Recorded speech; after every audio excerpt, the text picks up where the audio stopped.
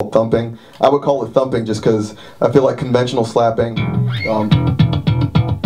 it's just basically a percussive one hit, you know? But I'm getting a bit more note, and I'm getting 2 strokes per stroke. 2 note, yeah. So I'll go into how I'm doing that. Basically, like I said, you can produce a downstroke and an upstroke, right? So I'm using, I'd say, half nail and half like flesh of my thumb. It's probably close to what most classical players are doing, where there's a combination of that hard surface of your nail and then a bit of your flesh, because you get a bit of attack, but then you also get that other thing, you know? So, man, I just feel like okay, yeah, so 2 strokes, 1, 2, 1, 2, 1, 2, 1, 2, like that. So sometimes you can hammer on the first note and then thump 2 to get a group of 3.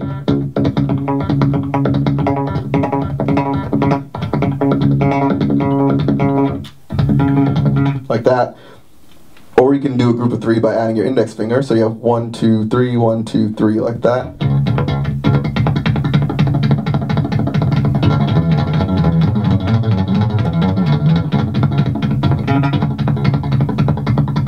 Like that.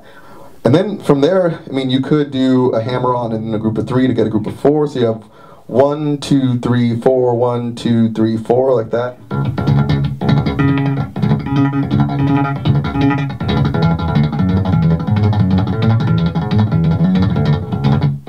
Like that. Or you could do a group of 3 on this finger, so on this hand. So you have 1, 2, 3, 4, 1, 2, 3, 4. So that'd be a group of 4. My bad, yeah. So you have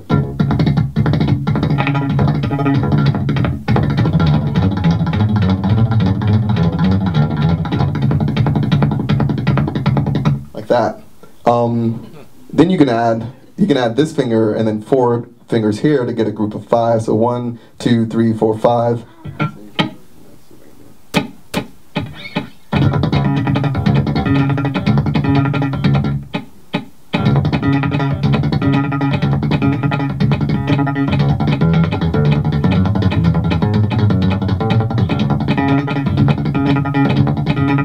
Like that, right? So that'd be a group of 5.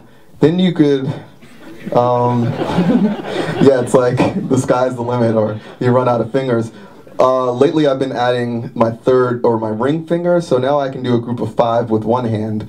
And I've taken a slightly different approach to it.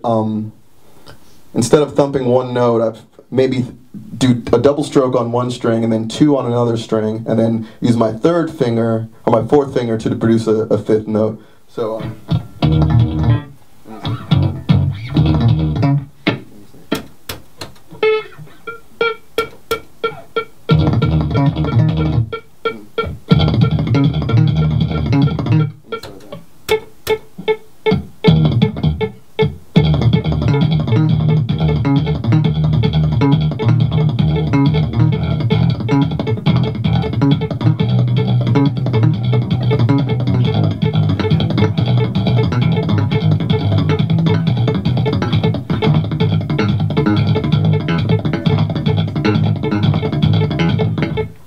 you can get some pretty cool, like, interesting sounds, you know.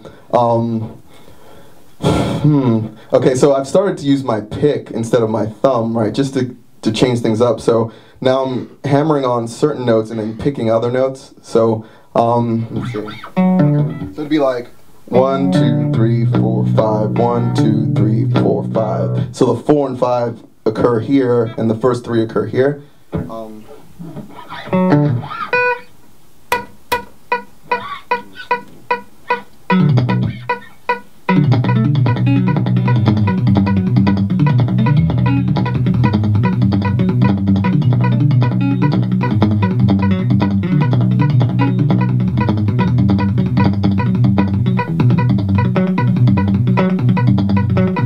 You can do some pretty cool, interesting sounds.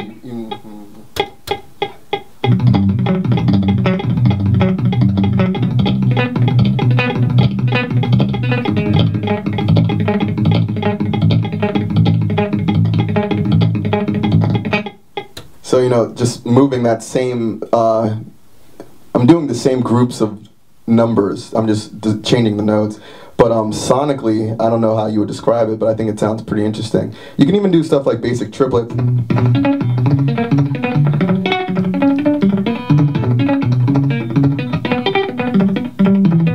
You know, I'm just hammering the first note and then doing the remaining 2 notes with my pick.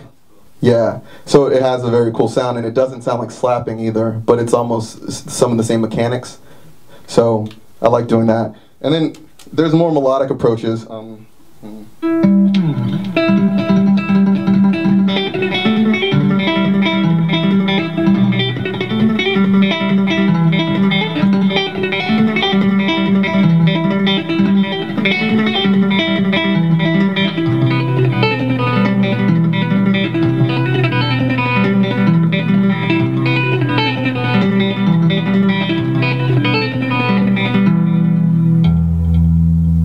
So yeah, sky's the limit with that. I think it's a lot of fun. I think Victor Wooten has some pretty like explicit explanations on how to kind of start developing that stuff. So YouTube is your friend.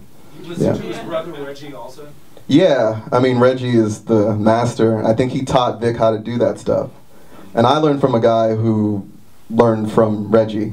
So yeah, God bless those dudes. Do you need the hitchhiker's thumb, or is that just like your thing? You don't need a hitchhiker's thumb. My thumb bends at like a 90-degree angle. So does that guy's.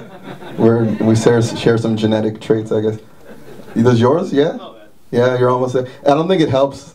Or Can you force yourself to get more of a hitchhiker? Can I just like push on this an hour a day? I mean, it's bone, dude. I wouldn't force it in the direction it doesn't want to go.